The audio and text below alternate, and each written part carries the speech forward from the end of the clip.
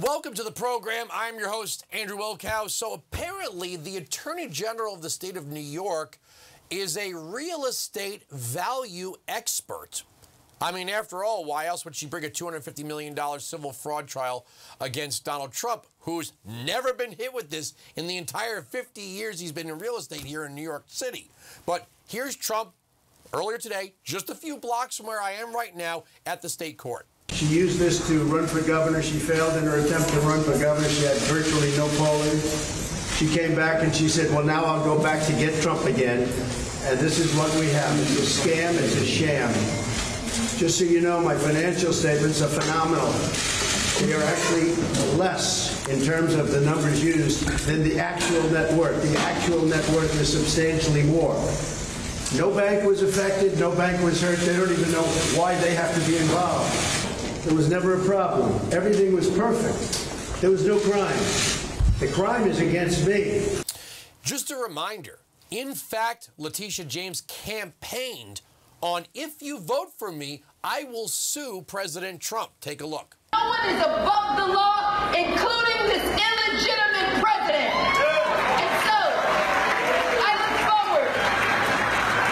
forward to going into the office of Attorney General every day, suing him, defending your rights, and then going home. That was the plan all along. Show me the man, I'll show you the crime. It doesn't really matter. Vote for me, and I'm going to find a way to sue this man. My first guest represents South Carolina's 5th Congressional District, Representative Ralph Norman. Welcome to the program. Thanks for coming back. Glad to be with you, Andrew. Just real quick, do you want to opine on that? I mean, can you believe that? An attorney general, a candidate for the attorney general's position says, vote for me so I can use the law to go after my political enemy. You know, Andrew, you wonder how some of these people get elected. I mean, New York is losing population. They're losing business. And it's for that kind of crazy, idiotic thinking to go after any American. Donald Trump provided a lot of jobs. He paid a lot of taxes, and he contributed in a real competitive business, which I happen to be a part of. So it's just weaponization of this administration at every level, and it's affecting so many people at so many levels, and Donald Trump seems to head the crew for that. I'm going to skip over Representative Bowman pulling the fire alarm. We're going to deal with that a little bit later in the program. I want to talk about the big thing. That is the motion to vacate. So you have Matt Gaetz, who says the Speaker of the House is breaking the agreement he made with House conservatives to become Speaker. Where are we? Is this real? Is Gaetz bluffing? I don't think he's bluffing. I mean, he was on all the news channels yesterday. It's the first I've heard that he was really going to drop it. The last time I talked to Matt, and I'm good friends with him, is, you know, at least let's talk about timing on this thing. Kevin McCarthy has, you know, he's done some good things. He put conservatives on Rules Committee. I'm one of them. On Appropriations Committee, he put 2 conservatives. And we put some good bills up. A lot of them didn't pass, but the bottom line is to do it now when we've got 45 days to November 17th to come up with a funding of all of our approach bills, which again should have been done in June or July. That's on McCarthy's bucket list to make sure it happens. But be that as it is, we are where we are. And I hope he thinks about this and thinks about the consequences of it. Because it only takes 4 people to vote against or vote with him, and then it throws it into a whole new political game that I don't think ends well, but we'll see. And, you know, over the next, I guess, a couple of days, we'll discuss it with our members of our committee and others. So what exactly happens? The Speaker is vacated and there's a vote for another Speaker that could go either McCarthy getting to 218 again. It could be McCarthy going to the Democrats to pick up some votes, which is not going to make conservatives happy. Or would there be somebody else in the Republican caucus that says, okay, now it's my turn? Those kind of things need to be ironed out.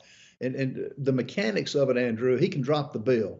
And he has 45 days to activate it, or I guess 44 days to activate it, where it comes to the floor, the House floor, for a vote.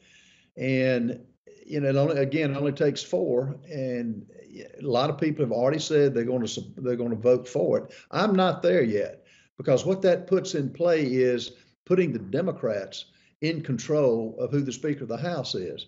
And politics, it makes strange bedfellows. I would hate to see that this Speaker gave the Democrats anything. Look at what they're doing to the country. And I think it's a timing issue. And, we've got, toward the end of the year, we've got so many things to get to. So I hope he'll rethink actually putting this on the floor. And he said he's going to do it a lot. If it doesn't pass the first time, he'll keep doing it. Matt's a smart man. He's a smart guy. I hope he will hold up on this. You got a CR for 45 days. Is there a chance at the end of this that Republicans get something, right? We get it. The Senate is controlled by a thin majority of Democrats. And, of course, you got the president who would likely veto any budget that, would be produced solely by conservatives. But can conservatives get something here? Because it's like, okay, well, when we had McCarthy and we had Ryan and McConnell. With Trump, we didn't get any spending cuts. That's when Republicans controlled everything. If Democrats controlled just the House of Representatives, they would fight like hell, and they would shut down the government and blame Republicans. So can Republicans get anything, a victory anywhere in this budget fight? The only thing that gets higher spending, the Democrats aren't going to approve anything. We know whatever we send over to the Senate, they're controlled by Democrats, they're going to send it back. Now, I think the preview of coming attractions, if I had to guess, is there will be another continuing resolution, which I will vote against, to kick the can down the road to probably right before Christmas. And that's just, you couldn't run a peanut stand with how the purse strings are being handled over here. Now, what I really disagree with Kevin McCarthy on, there is a point in time that you're going to have to say